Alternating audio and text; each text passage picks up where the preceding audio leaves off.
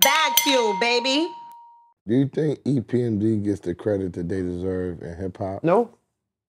You know, because again, if we did, it'd be bigger. But I'm cool because my colleagues think that we're that.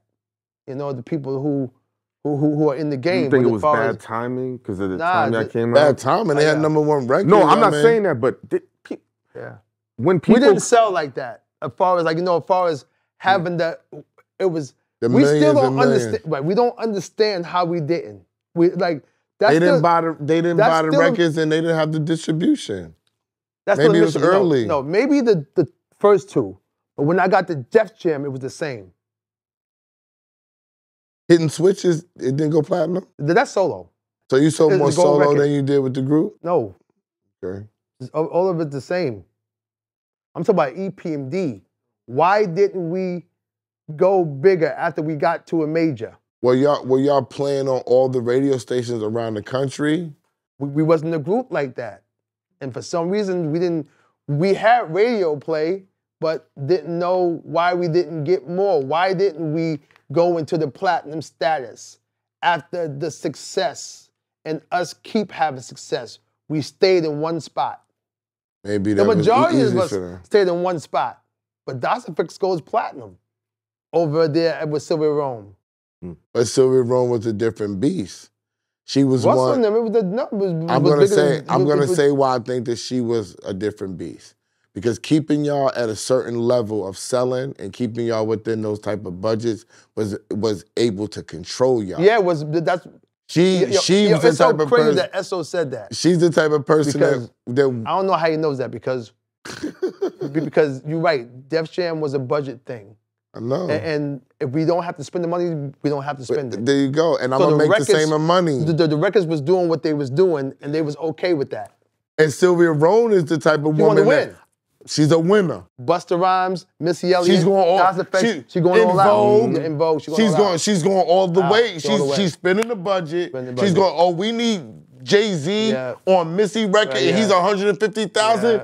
Get that shit to him. Yeah. We need to spend $1 million on this to go over the top to be #1. He's right. It's just like when we talked to Consequence, and he said that Kanye and niggas like Drake are focused on winning. There are certain people that just were focused on being a winner. And the type of person that she was gonna win. He was in a system where, and she's a black lady, she's a woman, I'm proving a point on everything. He's in a situation where we the niggas. We making the money. Let Redman go gold, let EPMD go gold. Let them go gold. Why? Because if they don't pass a certain plateau, you know what I don't have to do? I don't have to pay you more money. And he said it too. If you start making more money, you become powerful, you become loud. And what did he say earlier? That's why the ones that did win was their own situation. Irv Gotti. Yes. Made sure. He had a production situation. Made sure. Production situation. Rough Riders made sure. Production. Right. I didn't look at it like that. I was just label person. That you was like Death Squad #1 album. I was #1 in that. It didn't make no sense. I've got #1 albums. But if I take you, I didn't move. Not only do I have to pay you more money, if I take you to that plateau, I have to invest more money to get you to the plateau. Right. So it's all negative for them.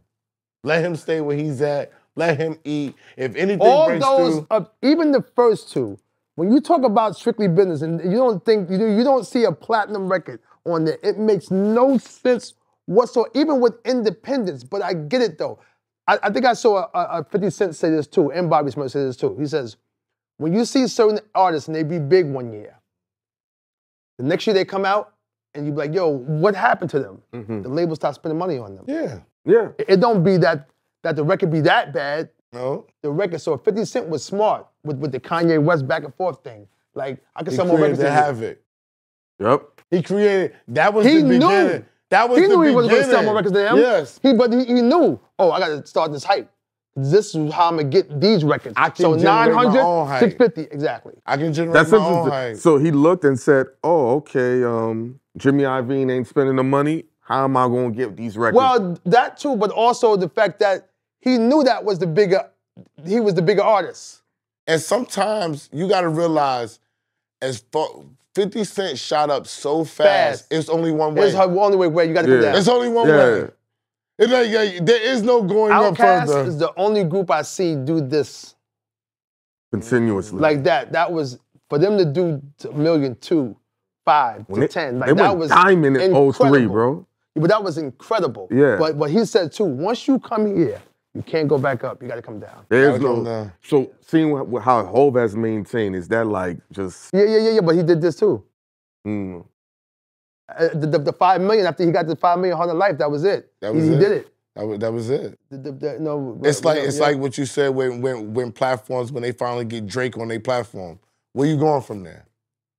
It's like you reached the pinnacle now. Like, what else are you gonna give me from there? That's why Shannon Sharp is popping, right? Because he popped with Cat Williams. Cat Williams wasn't, and I'm not taking nothing away from you, Cat, but Cat wasn't the pinnacle. He wasn't, but he hit a bomb. His performance was the pinnacle. But I think that's interesting because when I see, we spoke about this, when I see Joe Rogan, he'll sit down with a person like an Elon.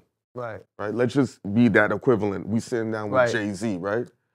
The very next episode, he'll sit down with somebody with 30,000 followers, and nobody looks at it as he went backwards. He's white. I understand but Sway does it too. So Sway be with the president, then over here be with the independent nigga. I love that. Sway do put people on. Sway do put people on. You know, it don't have to be a top-notch person. But I see that happening within this culture across the board. Yeah, of course. Across the board, it's like, oh, okay, he sat down with this. He sat down with that. Why can't you sit down with somebody who has 100,000 followers and you had a great, I just look at it for the conversation. But you're an anomaly. You're not the, I get that, but that's what happened with Shay say, that convo that he wasn't expecting. And that's what it said, he took a shot on him. Yeah. Like, you know, whatever, because it was Cat. You know, he's still Cat, but he took a shot. It was the perfect storm. Right. It's like when he was. I'm sorry. So Joe sat with Cat Williams, and they didn't do half what he did. But it's like when Erick Sermon was on the Sway shit, when he talked about the addiction and the pills. Oh, that was the moment. And explained about it. I was captivated because I was like, I wasn't expecting him to say this shit. I didn't even know. Because the way he carries himself, everything's a mystery. Even from when your situation when they say you jumped out of the building. You jumped out a window. You jumped out of the window. But then it's like, did that really happen? Yeah, like, is he alive? But then when you say how much is... We thought you was dead, niggas like, yo, real shit. Then they're like, this nigga got green eyes. If you never seen him in person, is that real? Then they're like, yo, he has all the broads. We don't see it, but no one denies anything. But let's go back to that. I know that's been mad years ago. Yeah. When the story came out, right, I thought that maybe if I'm out the window, so that means I'm out there too, flat, bleeding, ambulance, cams, the whole nine. Somebody saw something. So. No, I'm just saying. I understand, because the reality is real. I never thought it was going to go that far because it was nothing to collaborate that what happened. So I'm like, there's no way. But again, what you hear, what you see, what you hear, you know, people like, you know, oh yeah, you know. So this going back to that, like you said, I was like, I never thought it was going to get that far. Never thought that. And then Eminem says, like, Erick Sermon jumping out the window. I'm like, damn, now I'm in a rhyme. Like, you know. I forgot M said Erick Sermon jumping out the window. That shit. But stuff like that, I tell people, it's iconic shit. It builds people's legend.